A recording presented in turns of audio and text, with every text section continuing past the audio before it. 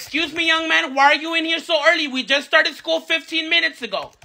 Your head hurts? Did you have some breakfast? That is why. I'm going to go ahead and give you breakfast. You eat it and go back to class. We can't have you go home for that. Absolutely not. Jennifer, why are you in here? You have cramps? I'm going to go ahead and give you this ice pack. You lay down for 20 minutes and put it in your stomach. You know your mom won't pick you up, so we won't even bother calling her. We can't have you go home by yourself, Jennifer. Absolutely not. Olivia, why are you in here? Absolutely not. Not today. Go back to class. You're here every day. You're fine. Absolutely not. Andrew, do you have a pass?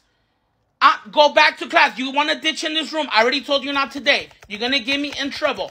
Why are you bleeding, mija? Put your head up. I don't want blood on the floor. Go wash it off and lay down for 20 minutes. Absolutely not. Make sure everybody has a pass. Sign in, mija.